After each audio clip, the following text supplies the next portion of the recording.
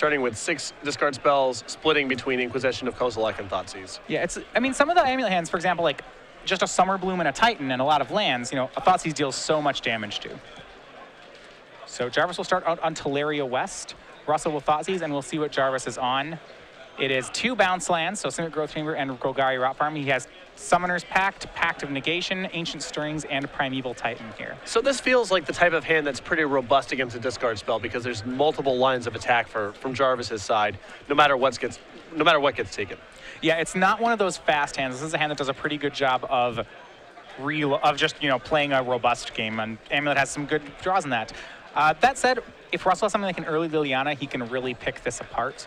Pact of Negation is unlikely to matter in this matchup. It's not a strong draw for Jarvis. Russell's going to go ahead and take the Summoner's Pact, and that does take some of the speed away from Jarvis's draw because well, I was going to say he would Pact for Azusa Lost but Seeking, but he did draw it for the turn, so that might not be what he does. Simic Growth Chamber will pick up Teleria West, and we move back over to Russell. You know what's sometimes a nice card to have not be legal in non-rotating formats? Wasteland. Oh yeah, it's really nice. It's really nice that you can dip your toes in the water with some of these fancier dual lands because land destruction's really a jerk. Yeah. I mean, there's still a lot of ways you can get blown out by playing a bounce land. Tectonic Edge, Fulminator Mage, Cryptic Command. A lot different than Wasteland in terms of. I mean, Wasteland would. This deck wouldn't even exist. It'll be a Tarmogoyf on turn 2 for Russell. And by tapping out here, Jarvis does have. If he had an untapped land, he would have had free reign to Azusa this turn, but he doesn't. He just has another bounce land and the Teleria West. So he Stirrings for Colony Garden. Colony Garden is a 1/of that protects Amulet. The turn you play a Titan, it protects it from an onboard Liliana. Also could just be a nice chump blocker to have access to. Absolutely. There's a lot of different 1/of lands you can run, and you can't actually run all of them, so it is somewhat meta-dependent. Colony Garden, for example, when the deck first started, was not typically in lists. You play it when Liliana's a thing. Right. And we do see an attack from Russell. It puts Jarvis down to 17.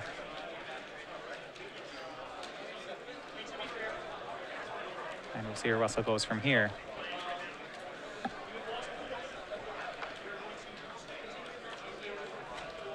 So it feels like in this matchup, very important for Russell to be having a clock going as well. Don't want to give that Amulet player a lot of time to get everything set up. Yeah, well, what he needs to do is just grind through the different threats. Either needs to kill Jarvis or grind through the different threats that Jarvis has. Right now, Jarvis isn't representing anything more than a turn 6 Titan, but what the deck's Titans do is that they're very good at finding your next threat. So once Jarvis gets a Titan, you should expect some sort of threat every turn until Jarvis runs out. Kitchen Finks for Russell. Now these tap down, Jarvis will get to play a full 3 lands this turn. He'll get to go all the way up to 6. Azusa gives Jarvis 2 additional land drops every turn. So we can go Celestia Sanctuary, picking up Colony Garden, replay Colony Garden, get a second plant, and go ahead and probably play his bounce land again. I am positive that at one point I owned numerous copies of Azusa Lost but Seeking and sold them to dealers for, you know, a dime or a quarter. That card's or whatever. Expensive now. I know. If I still had all my Azuzas, I probably wouldn't be in the booth. Just be on the beach somewhere. There's a lot of Commander All-Stars in this deck. It also plays Vesuva. That's a card that's not cheap either now. Swing from Russell puts Jarvis down to 11. And another Kitchen Finks. This is not the kind of draw that you want in this matchup. Yep. It's a lot of fair creatures, and Jarvis' deck is about to be pretty unfair here. 2 Summoner's Pacts in hand, a Primeval Titan, and a Pact of Negation. So he's going to get his first Primeval Titan here. And we'll see what he does with it. He should assume that Russell's going to kill the first one, but you may see him set up the Slayer's Stronghold anyway and going and getting it so that next turn when he pacts for a Titan, he can go ahead and give it haste. He doesn't have Amulet, so he'd have to get that card preemptively. And Jarvis, with all these gardens, really setting up a nice base of chump blocking. He has a lot of turns to work with here. So even if the first Titan doesn't stick, It's not the end of the world. Yeah, I think his play is Gruul Turf plus Slayer's Stronghold. He does have the white mana in Celestia Sanctuary. You don't want to get the Boros Garrison because that's the other land you play. That's part of your combo finishes. So by getting the Boros Garrison, you actually, like, if he were to draw Amulet, it would not be as good if he gets the Boros Garrison here. Sure. He's going to go for, yeah, Garrison, Slayer, Stronghold. That's unlikely to matter too much, though. Bouncing Colony Garden. So this does mean next turn he'll be able to Pact for Titan, play Titan, give it haste, and should have blue Pact backup. He could double Pact that turn. The Titan triggers will give him enough mana to pay for all of that if he does it. Pretty impressive stuff. And it looked like Jarvis's hand, as you mentioned, was going to be on the slow side this game. But one copy of Azusa, and, you know, now we're here. Yeah, and it actually, interestingly enough, there was a turn 4 Azusa. It ramped him to a turn 5 Titan, to be fair, instead of turn 6. So it's not that fast. But what it's a really robust robust Titan. Like, look at, he still has so much game in his hand. We'll see an end-step Path on Primeval Titan. There is a 1-of Forest in the deck, so this will get something. And Jarvis still has the option of picking a fight over this. He could Path of Negation this Path, pay for his Titan, and go about his business. Yeah, I think he wants to just let it resolve right now. I think so too. It's pretty risky to fight over that for a number of reasons. He has a more efficient way to get it restarted next turn with the Summoner's Pack. And exactly. If he got hit with a Tectonic Edge here, it could mess up his ability to pay. He would lose, yeah. Yeah. He has a Titan play next turn. I think that's the big reason, is that this gives him a land. Lands are good. This is fine. And he's in no immediate risk of anything too bad happening because he has so many blockers available. Exactly. His Colony Garden has made him 4 plant tokens here. I do think if Russell has a removal spell for the next Titan, you will see Jarvis pick a fight over it, though. Yep. Gavany Township for Russell. He's going to swing the team. This represents, well, 12 damage if Jarvis doesn't block it all, so he's going to have to block some of it. See 2 plants stepping in the way. Yeah, Jarvis not going for the triple chump block here because if Russell wants to spend his entire turn using the Township, that's fine. And if Jarvis doesn't chump block with everything, he has access to those chump blockers down the line when maybe there's larger things in play.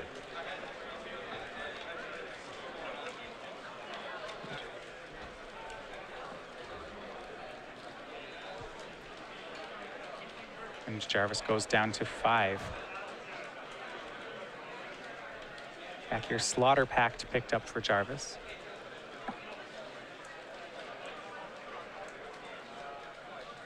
And he is,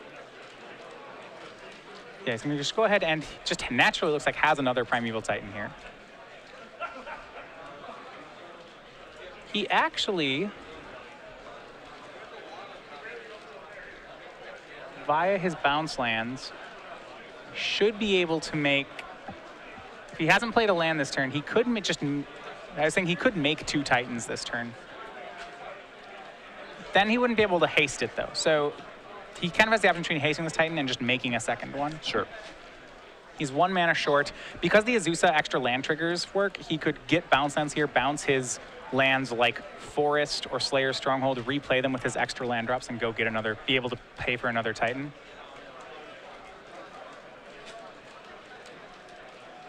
He's going to get Radiant Fountain and Simic Growth Chamber. It's a 1-of life gain land. You give him a little bit of a cushion here. Siege Rhino having trample makes chump blocking a little bit more complicated in the event that something happens to a Primeval Titan. Yeah, this Titan will go ahead and get haste.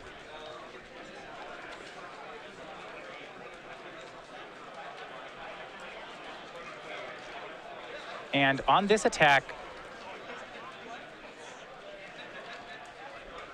yeah. Actually, so it's had he chosen that turn, I want to just go back to a play I'd mentioned before. Had he chosen that turn to, instead of bouncing the Radiant Fountain that came into play tapped, float a mana and bounce one of his untapped lands, and used like, he could have made 2 Titans this turn with the 3 extra land drops. He could have made a Titan, swung, got 2 more bounce lands, bounced more untapped, like lands that come into play untapped, and then made a second Titan post combat. Okay.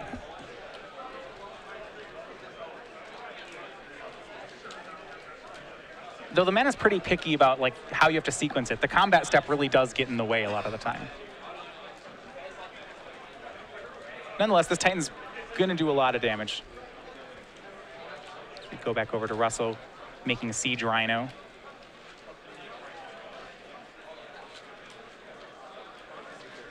He does have a lot of damage on Jarvis here, but I would say Jarvis should be able to fight through this. Yeah. I mean, particularly still with Patch Negation left in hand at a moment's notice. A 6/6 that colds the entire board. Yeah. Jarvis using his extra land drops to cast Radiant Fountain, and then Vesuva. Looks like we'll see what he chooses to copy here. He's going to use Vesuva to copy a bounce land, pick up Teleria West, and transmute it.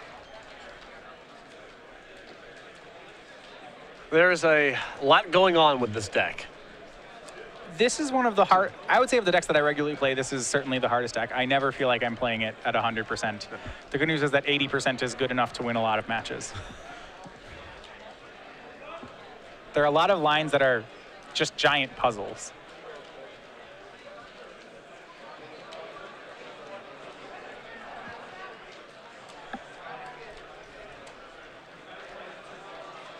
Right now, transmuting with Teleria West. What he still has left in his decks, he still has some number of green packets left. I believe he has 2 of them. Of his utility lands, he still has Sunhome left. All his other utility lands are already in play. So Sunhome is going to be pretty important here. And he's going to go ahead and get his second pact of negation. Yep. That's a show of strength for sure. And more than enough mana to pay for both the packs, so. Yeah, the Vesuva means he has exactly 4 blue sources.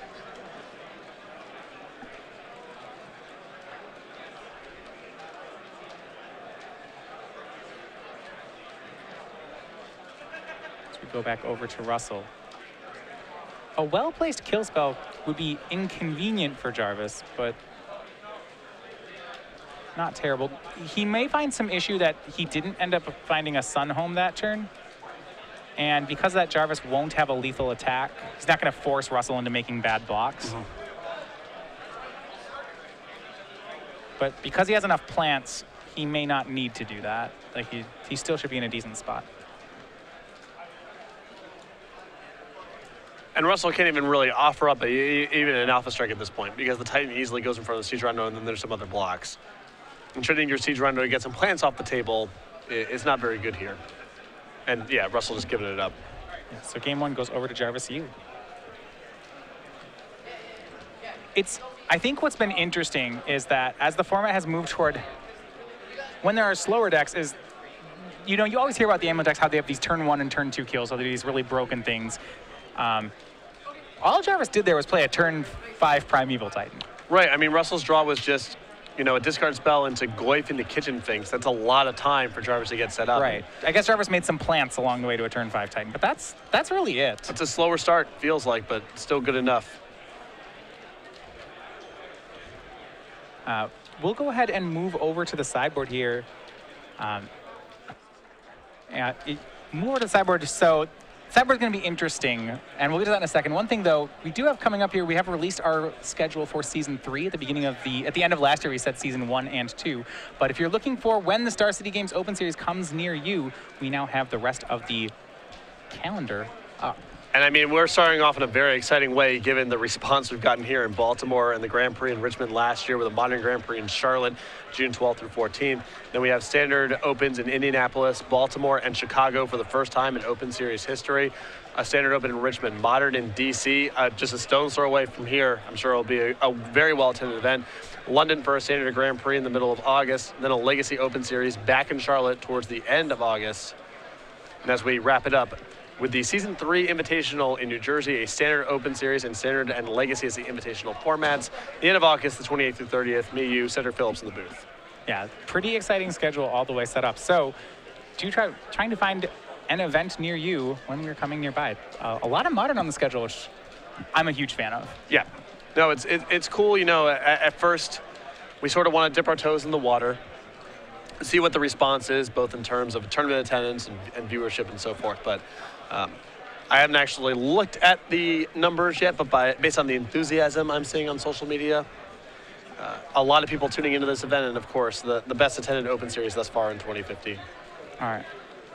So going to the sideboard here, I want to look at what Jarvis is going to end up doing with his deck, because this is a lot of his sideboard is devoted to this. So what he's going to board in is he has a copy of Sigarda, Host of Herons, a copy of Hornet Queen, a full 3 copies of Thragtusk, and then 3 copies of Leyline of Sanctity.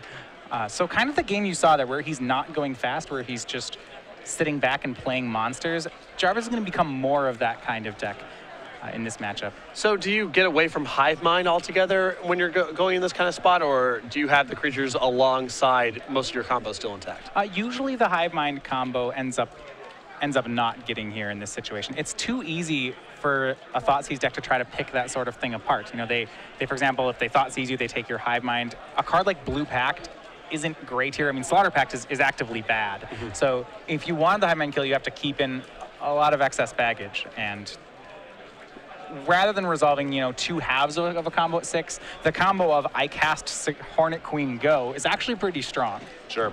On the other side of the table, Russell here with a Thrun, 2 copies of Aven Mind Sensor, 2 copies of Stony Silence, 3 Fulminator Mage, a Batterskull, 2 copies of Zealous Persecution, a Slaughter Pact, 2 copies of Feed the Clan, 1 copy of Sorin Solemn Visitor.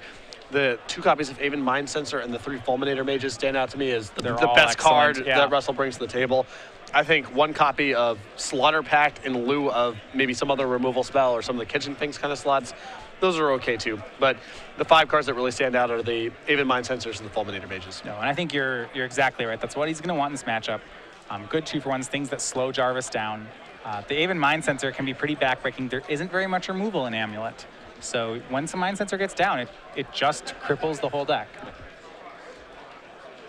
And it's a slow clock. It's not going to be high impact all the time. It doesn't do very much if Hive Mind's the route the deck's going down, but still worth having. Yeah. And I was going to say, what Russell has to know when keeping his hand here is that there's a chance that Jarvis just Leylines him on turn 0. Yeah. And we'll see how much damage it just did here. Leyline, very powerful against the discard cards. Of course, also Liliana the Veil. In spots where you have to play a Primeval Titan with no protection is good there too. Yeah, Liliana is actually still serviceable with a Leyline in play. The plus ability still works. You can't do anything but plus it. Right.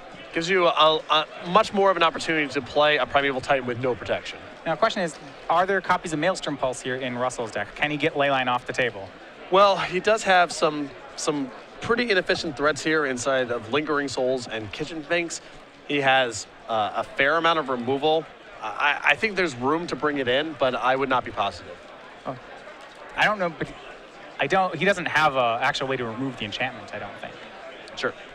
So this Leyline is here to stay. We see a turn 1 Noble Hierarch from Russell. And an Ancient Stirrings from Jarvis. That's going to find a copy of Amulet of Vigor.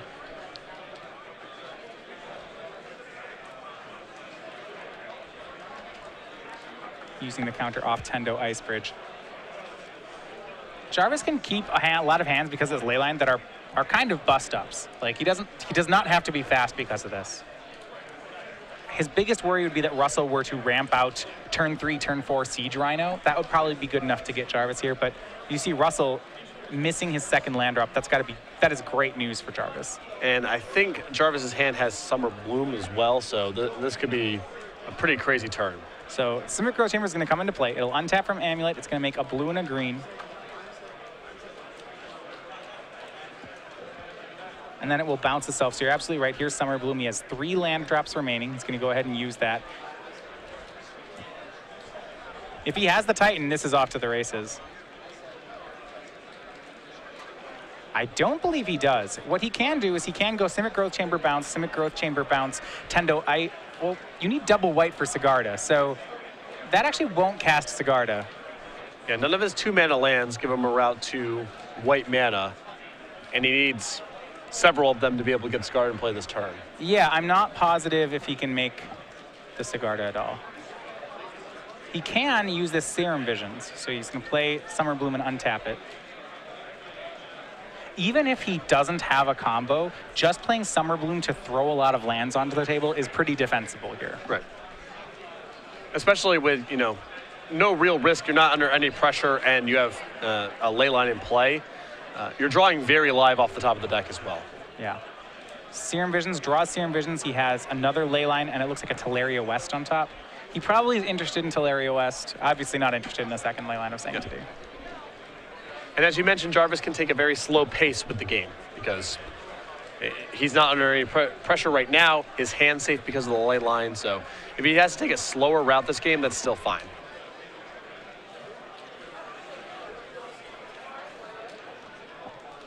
He'll go ahead and replay land number 2. That's going to be Tendo Ice Bridge. Use the counter off it to make a blue mana to cast Serum Visions. And then make 2 more lands for the turn. Mana Confluence and Gemstone Mine.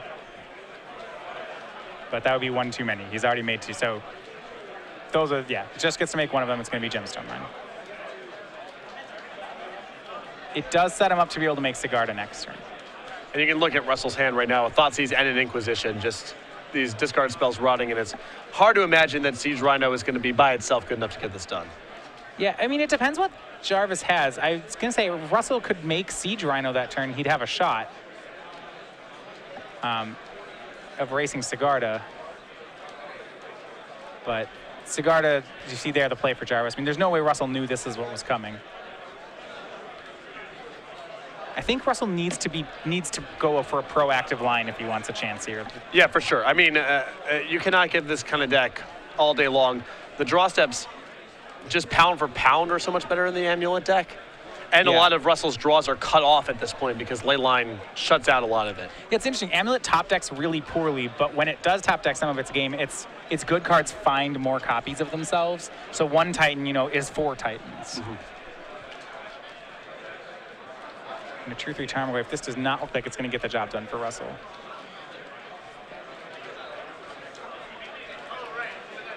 Russell with virtually no ways to answer a resolved Sigarda.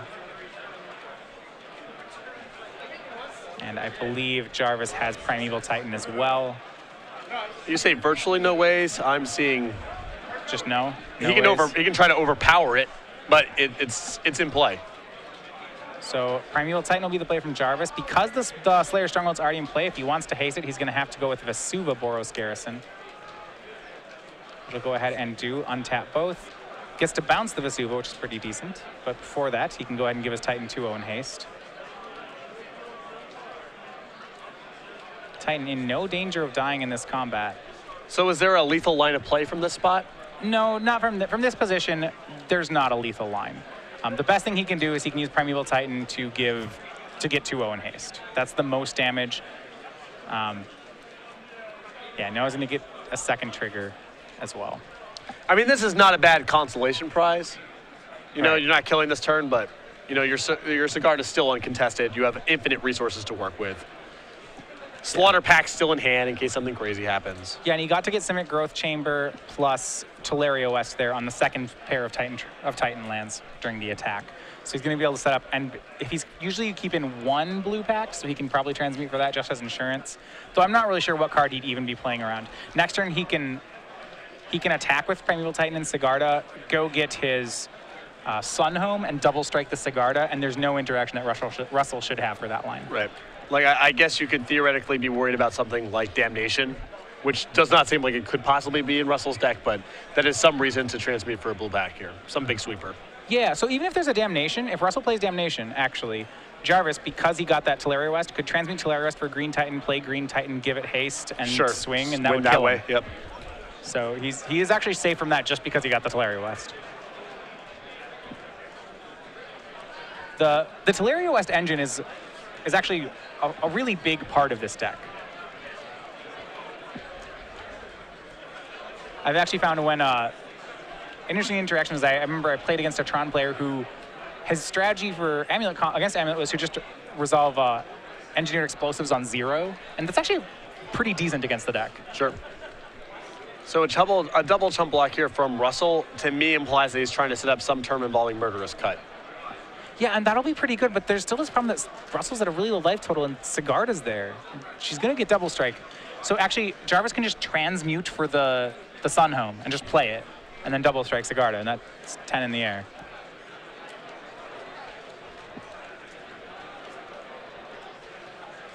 Yeah, we'll check on life totals here. I believe Russell took, yeah, I believe he should be at 9. Yep. So yeah, if Jarvis just transmutes for Sun Home, that's lethal next turn. Doesn't always have to go get a pact. Well, if Russell is able to both play a Murderous Cut for 1 mana and a Siege Rhino, then that gets him another turn. Not that's not a long-term solution. Well, it depends. I don't know. I'd have to count whether Jarvis has enough mana to transmute for Sunhome, activate Slayer's Stronghold. Oh, okay. Yeah, just double up. That Vesuva there is set to Slayer's Stronghold. Yeah. So you may just be able to 14 him still. Gets rid of the Primeval Titan. And looks like Jarvis is heads up on that one. And the draw that turn was Hornet Queen, which is a fine backup policy if something bad were to happen inside of combat here. And there you go. The transmute for Sunhome, double strike for Sigarda, and that will be at 2-0. Jarvis Yu defeats Russell Martin.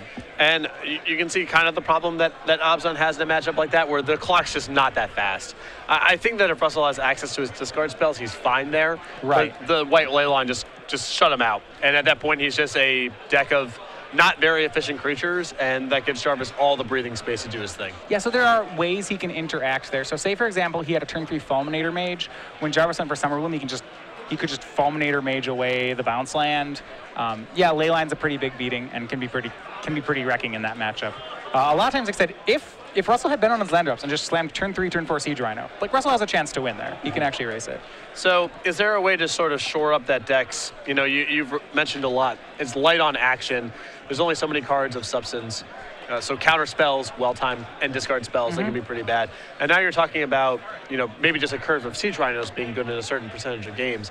Is there a way to shore up those liabilities, or is so much of your deck just consumed by the combo space that it just is what it is? The deck list, there are very few cards that are even playable inside the deck list. It's basically, it's on the level of, I guess, like Legacy Storm, where there are very few cards you can work with. The reason you have such a big sideboard plan against Abzan is there just aren't that many cards that you want to board in this deck. Sure. You have very little card selection. A lot of your cards are bounce lands. I think you have about 8 slots that you can even work with. So some of its bad matchups are preying on the fact that it has a bunch of bounce lands in the deck, and there isn't really a way to shore that. Yeah. So it looks like we're going to be heading over to a backup here momentarily. All right, yeah, we have a pretty good matchup here between Rudy Brixa and Kevin Jones. This is a Splinter Twin mirror, actually, between them. Both of them playing Blue-Red Twin. One of the more popular decks today, the mirror is actually really interesting between the two decks. Both decks are so good at interacting at instant speed. Both decks involve, spell skates in the mix. And you can see Kevin with what I would argue is one of the most important cards in the matchup with Desolate Lighthouse, because these decks are all just sort of staring at each other for a while. It's very hard to go for the kill. Yeah. And so you can just improve your hand over time. All right, so we're late here in game 2. Kevin Jones up a game. Currently, Kevin has 9 lands in play. As you said, importantly, one of them is Desolate Lighthouse. Seemed to have some inevitability against Rudy's just 5-land hand. However, yeah, Kevin also with Batterskull in place certainly seems to have Rudy on the back foot, but the life totals are pretty even. 11 for Kevin, 9 for Rudy. Burning the other person out, certainly not unrealistic in the matchup. The nature of these two decks makes it hard to go for the kill. So instead you get these games that drag out like this, where they almost start resembling traditional blue-red control decks. See here, Rudy snapcasting back a Lightning Bolt. Kevin with a Snapcaster Mage of his own. His is going to go ahead and look like get remand for this flashback Lightning Bolt. Rudy will bolt away the Snapcaster Mage with, I believe, before Kevin gets to draw off remand.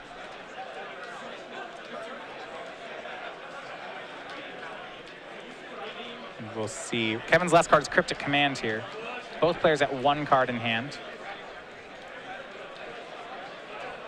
Rudy needing to kill every creature of Kevin's. Once Batterskull jumps on one of them, it should be lights out. And Kevin is going to fight that fight. It looks like he's going to go ahead and Cryptic Command away the Lightning Bolt. So we have a draw off Cryptic Command, Lightning Bolt's countered. Now we have a draw off Remand, the flashback Lightning Bolt is countered.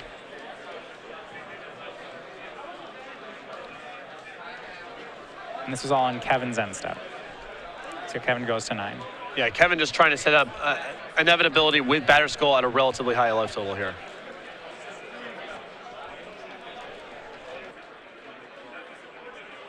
Okay, actually the Cryptic Command bounced Snapcaster and drew a card. So it's 1 better than countering Lightning Bolt and drawing a card, right, which is why it's back in his hand. Just exhausting all of Rudy's resources. I mean, Rudy's still working with Snapcaster and Cryptic Command, so his hand's about as good as it can be for this kind of situation, but he's still in some big trouble. Yeah. Snapcaster Mage swings into Spellskite. Kevin end step is going to go ahead and bounce his own Batter Skull. See Cryptic and Snapcaster in Rudy's hand. Draw for Kevin, Deceiver Exarch. And he does not want to redeploy Batter Skull just yet into the face of blue mana. Kevin's pretty content. I imagine Kevin's content sitting on the board because he's the guy with the Desolate Lighthouse. Exactly. I mean, he's got just all the inevitability at this point.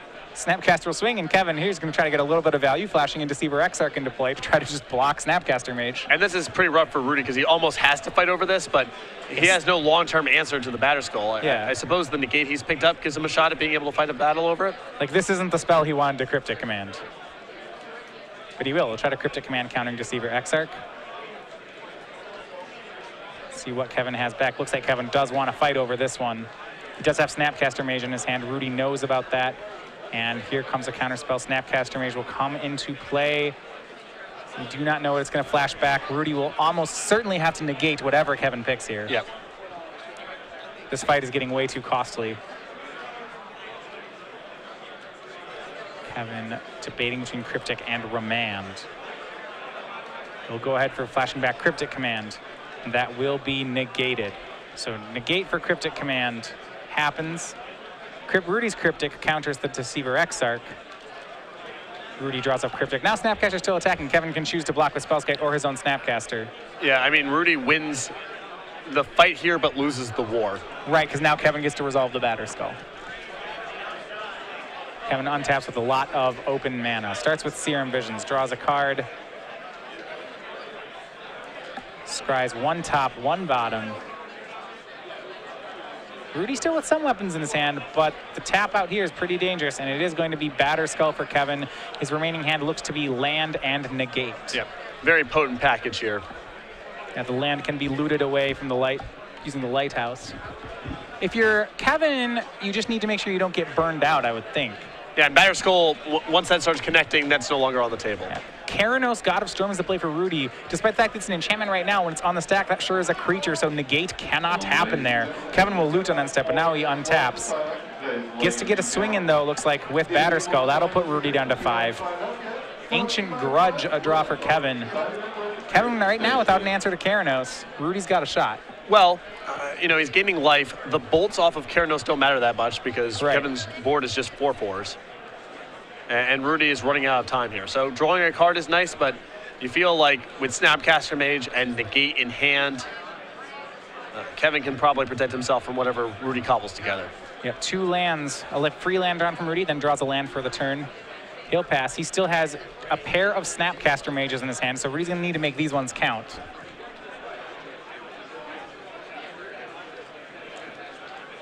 Attacking with Batter Skull, Rudy has to flash in Snapcaster Mage. Goes to his graveyard. We see Bolt, Negate, Cryptic Command, Spell Snare. Tons of options. Harvest Pyre even. Looks like he's going to go for Harvest Pyre. He's going to delve, well, not going to exile away enough to kill it. 4 of them. And will it take down the Germ Token? We'll see. Kevin will start out by peeking at Rudy's hand. I am just very amused by Peak being in these decks and not Gataxian Probe. I understand you would want to operate as much as instant speed, but it is charming. Land, Mountain and Snapcaster are Rudy's cards. The Peak resolves. Now Kevin gets to fight over Harvest Fire and choose how. He drew, looks like Vendilion Click. And he will go ahead and cast Vendilion Click on Rudy. And he may just let this Harvest Pyre, well, happen, I would think. Another Snapcaster Mage into play. It's going to go ahead and flashback. That looks like actually a Dispel in the graveyard. Yeah. And I agree with you. I don't think Kevin really needs to do anything about this. He can just move the equipment over to the flyer next turn, right? Right. Another Snapcaster Mage from Kevin. Stack getting awfully big here. But Rudy already has a Dispel with flashback at the ready.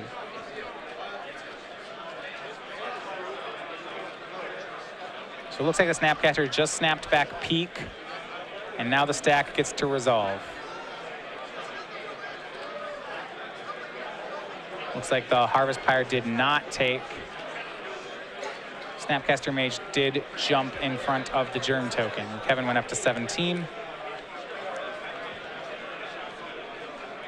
land for Rudy. He'll go ahead and pass the turn.